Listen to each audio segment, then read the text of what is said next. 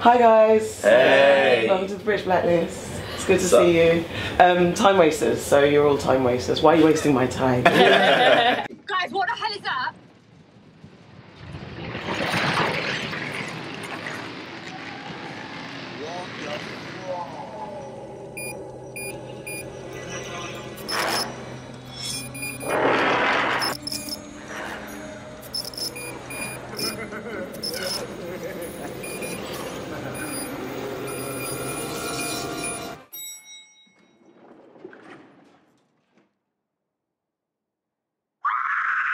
Timewasters is about a four-piece jazz band from South London, made up of four friends, and they end up in the 1920s by trying to escape from someone in a lift that's in a block of flats.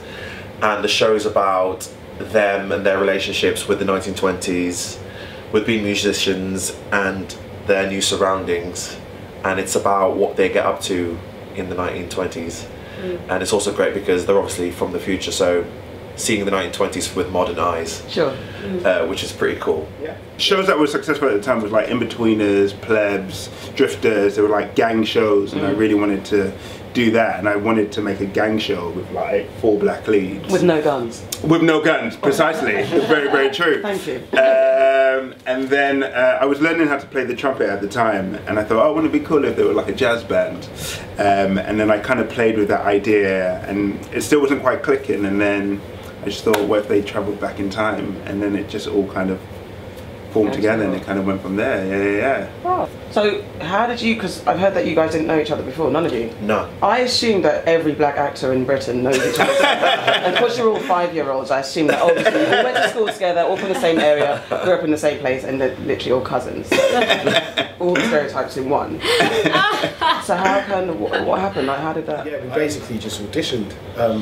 We went in. Yeah, we all went in separately, obviously. And then once we'd gotten the gig, we came in together for like a chemistry. Yeah. And we just clicked, man. And yeah, we got really close, didn't we? Yeah, everyone when we did the read through, everyone at ITV just assumed that we were friends. Yeah. Like we go way back, but I think we just gelled very, very quickly together. So they had already all got their parts. I think I was the last one to audition or whatever, so I auditioned, and then they brought me in for a chemistry read with these lot. So they already had the parts, and then so that they trawled me in like, do you match these guys? And I was like, Not me. Gosh. I knew that you were right from the beginning. It's not just my decision, it's just a big decision. But yeah, no, it was really good, and these guys really had my back. So even at the end of the meeting, they were all like, we said like, because we were like, if you don't cast her, we ain't doing it. Oh wow. Yeah, we were like, she was really the best. Yeah, she was the best person. Really What was it about the character that made you say, yeah, this is me? I like because this. Lauren's just cool, man. Yeah. Like Lauren's just cool. Like she's just in charge. She knows what she wants. She's practical. She's fun. She's like a girl's girl in every way that isn't stereotypical of what a girl's girl would be. I think she's very for women in her own way, which I really, really, really love. And is she one of the better characters that have come across for your career? Like and she's unpredictable, which I like. I feel like sometimes female characters, you can have a stereotype of them in your head, or they can come across sometimes on screen as, oh well, of course she's going to do that. But with Lauren, you just don't know that.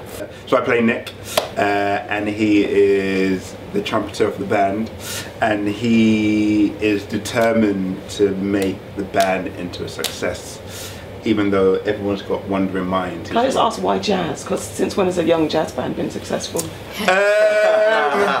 Well, I just thought. So Nick. I know. I mean, he's determined to make. Yeah. Like even though, and I think that it opens with Kadiff's character Jason saying like no one likes jazz, but Nick is still determined to make this jazz band work, and so you would have thought that being transported into the 1920s is going to become a massive success, but unfortunately his like ego and his over sense of worth constantly gets in the way, and he never quite achieves his goal. He always runs into problems and dramas and danger.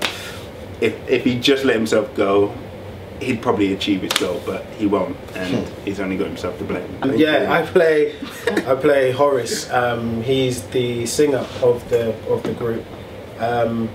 He's quite a larger than life character. Doesn't really take his surroundings seriously. So wherever he is, he's going to adapt to it. Yeah, he's he just likes to have fun. He's very he's got quite a split personality, hasn't he? Yeah. So he's a bit of an oddball, but So are we going to hear you singing? Yeah. In every episode. Yeah. Okay, 5, 4, 3, 2. I need a check because you see what happened. What happened was Daniel didn't know I could sing when I came in for the audition. He underestimated you. Well, yeah.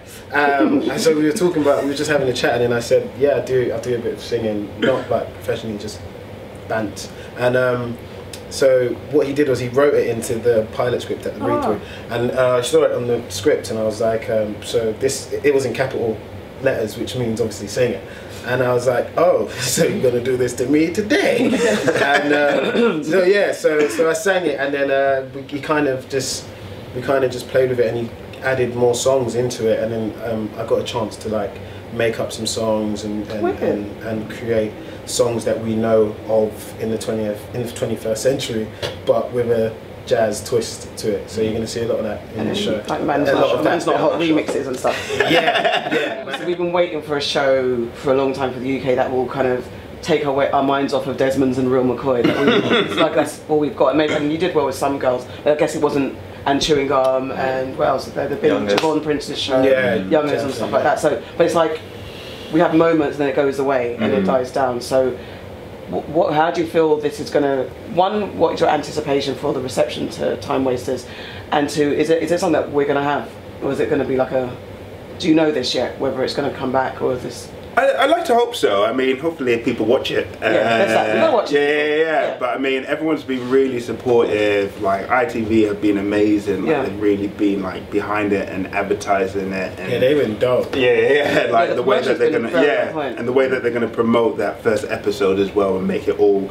So we've got an hour slot where we show like episode 1 and 2. There's going to be time travel related things around it as well, so people are really pushing it, and I think they just really enjoy it because it's a black show with black leads, but it's a good comedy. Like people really just find it funny. You're not just sitting there going, oh they're black. It's you're genuinely laughing at this show. And did you have any concerns? Anyone of like, okay, this is a lot. This is the pressure of doing it. Your characters and representation. Because I know definitely. Well, we would. I was certainly nervous about stuff, but the show also makes a point about, and without it being on the nose, it's a subtle thing.